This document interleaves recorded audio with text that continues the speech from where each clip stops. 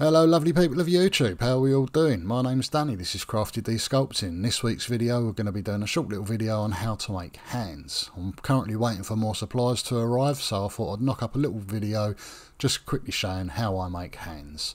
Not saying it's the right way to do it, but this is how I do it. Anyway guys, if you're watching this and I'm still under 500 subscribers, why not hit that like and subscribe, because I'm giving away one of my sculpts as soon as I hit that magical 500. But anyway guys, without further ado, let's jump straight into the video. And welcome back. We're using our model today is Mr. Left Hand, say hello hand. And the clay that I highly recommend using on this would be cos clay, as it remains a little bit more flexible when baked. Now, we're just going to be using a small ball of clay like this, and we're just going to shape it out into the rough shape that we need by just palming it out like this and giving it a bit of a curvature around the finger so it looks like that, and it's got more of an arced back. Now we're just going to shape the front of the hand with a slight angle like that, and these are the tools that I'm going to be basically using today. Right, now we've got that out of the way with, I'm now going to make slight indentations into the hand of where the fingers are going to be. There we go, cut off any excess.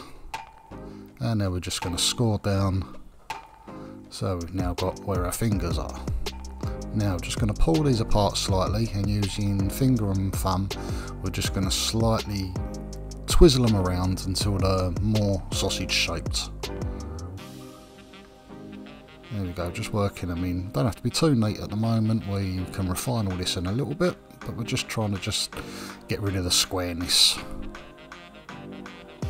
Once we've done that, we can manipulate it all with one of these, a spoon tool, and we can start shaping it a little bit better.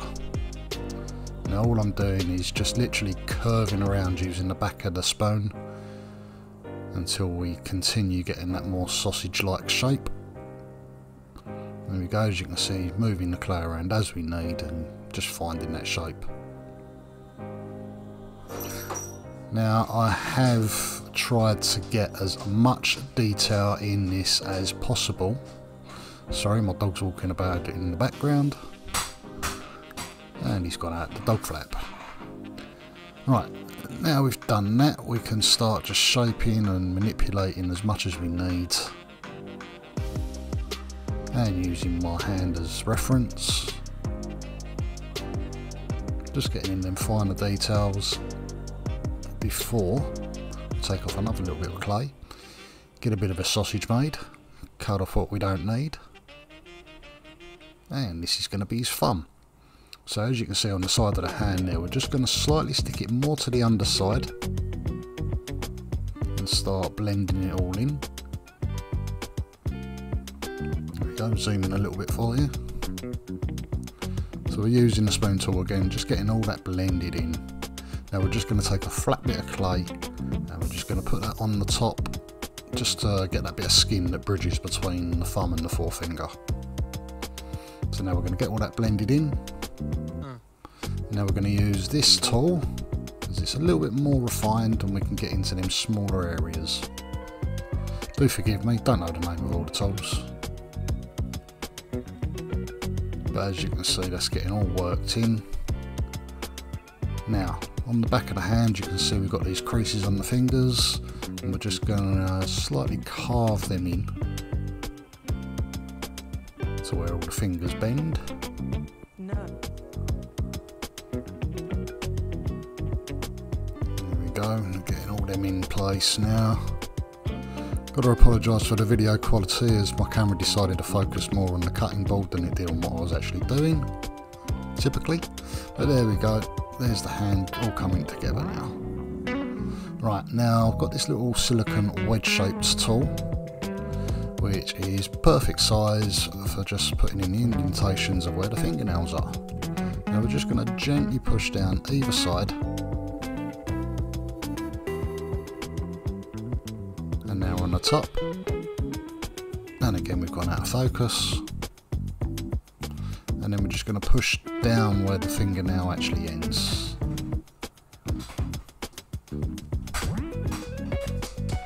There we go. Right, let's do the rest of the fingers. I'm just going to speed this bit up for you as you've seen me do the first one.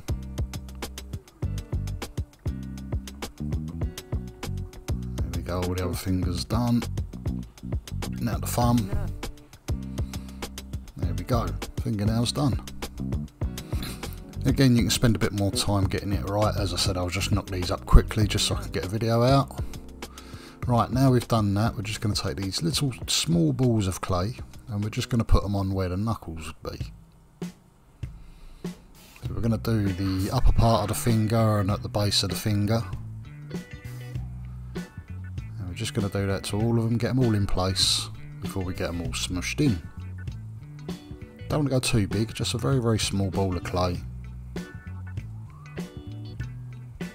There we go, they're all in place. Now we can go back to our small tool. It's around here somewhere, there it is. And we can start getting them all pushed into place. Just all smush them all in. Don't want it too bulky, but you just want a slight raised from the actual hand itself. Now we're just going to speed up the process with this. Bit of 8 times magic on the editing, and we're back out of focus again. Epoxy camera. But you get the general idea. Right, now that's done, that's what it's looking like. And we're just going to mark out where the fingers sort of extend. We can start getting in some detail now. Right, now for the detail, if you want to put like the tendons in or any veiny sort of areas into the hands, I'm just going to make these very thin sausages of clay, and we're just going to put them in where the knuckle goes, where the knuckle ends, shall I say, to the base of the hand. Now back to our small tool, small spoon tool, whatever it's called, and we're just going to smush all that in. Again, we don't want it too raised, we just want it slightly raised from the actual hand itself. There we go, getting all that worked in nicely.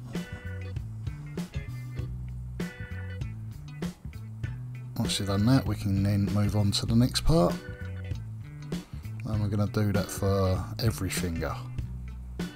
But there we go, just slowed it down for you just to show you exactly what we're doing here.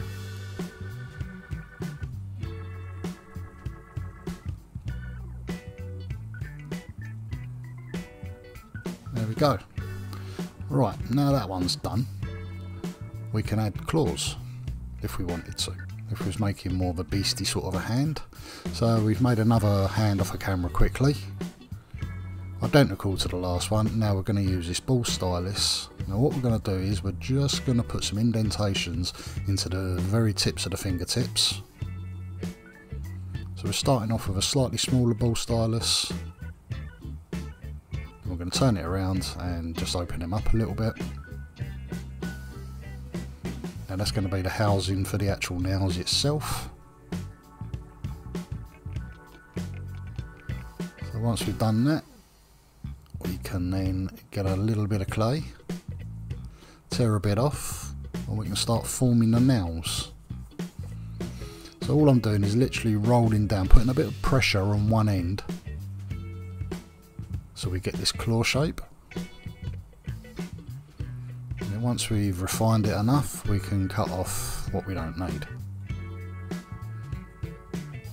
There we go. Now usually at this stage I'd shape it, I'd put any detail into it, and I would pre-bake it.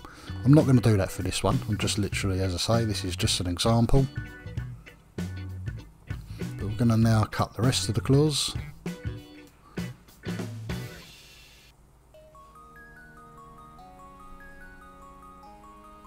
Get them all shaped out, and there we go. There's 5 claws done. Right, so what we're going to do now is grab our hands. Now again, I haven't done it, but what I would usually do is where I made the indentations, I would usually put liquid clay in first of all, before putting the claws in as I'm doing now.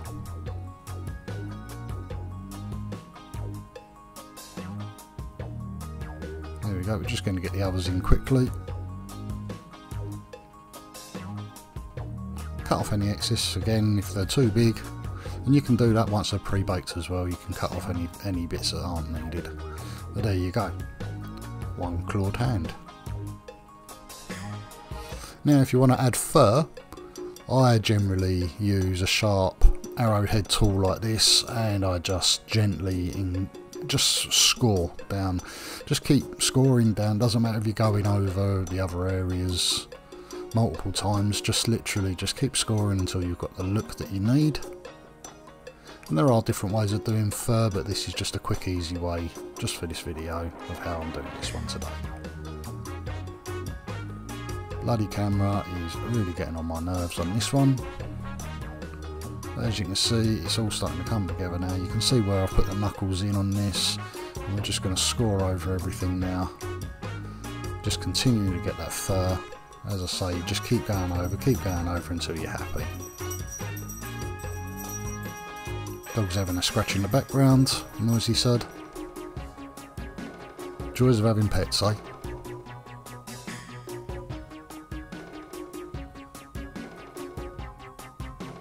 There we go, nearly done this one now. Just wanted to try and show as much detail as I can in this video. Well, with the camera wanted to play ball and stay in focus for me.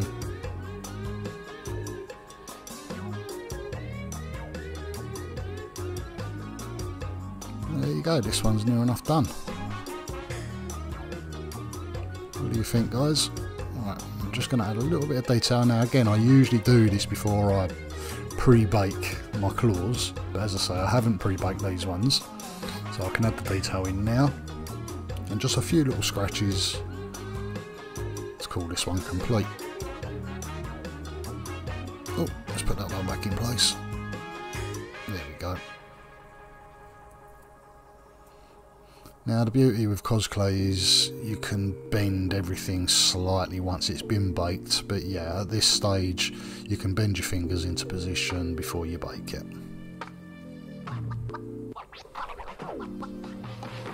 That one's done, and there's the real hand. So there's two different examples that we've got done so far. Right. Now we're going to move on to the third example. Now this is going to be more of a skeletal hand. It's going to be a smaller hand as well, as you can see the size that we've got. Now we're going to be using armature wire for this one. Now I've used a bit of armature wire, or floral wire should we call it, and I've bent it over and basically wound it together. I'll show you how I've done that in a moment, but for now I'm just going to cut bits and pieces into the size that I need, about 1.5 inches long.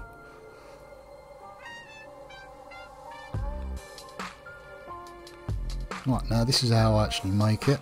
I've just got the floral wire, I've bent it in half. I'm going to trap one end between a pair of pliers, and we're just going to twizzle it around. Now in effect what this does is it gives the clay something to grip onto, because it is a pain in the backside trying to get clay to sit on a flat bit of armature wire. So we've done that. Now we're going to roll out this sausage of clay. Or if you're in the UK, a hostage of clay. You'll know the joke. Once we've done that, we're just going to score down the centre.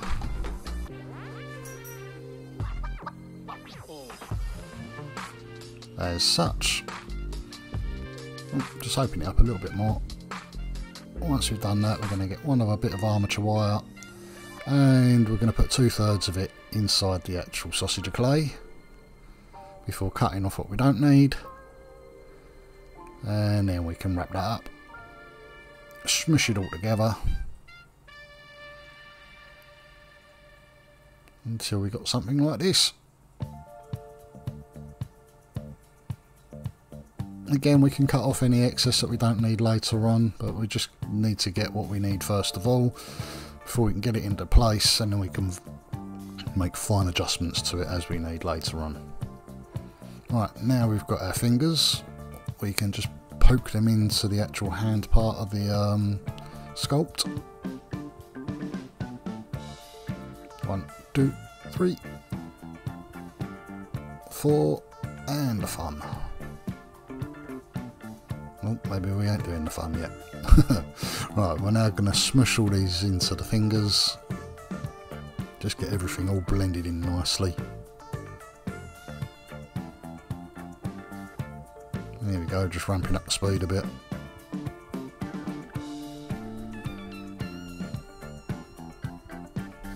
Right, now we're going to add the fun.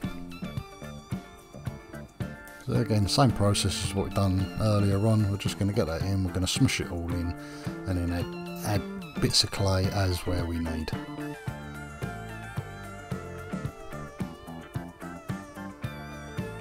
Just getting some finer detail pushed in. Now I'm not going to bother putting the actual tendons or the veiny parts in, I'm just going to literally score them into place.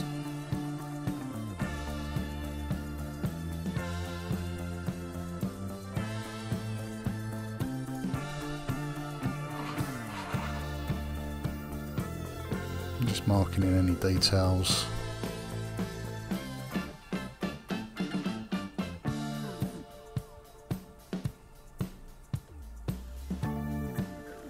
There you go, another hand done.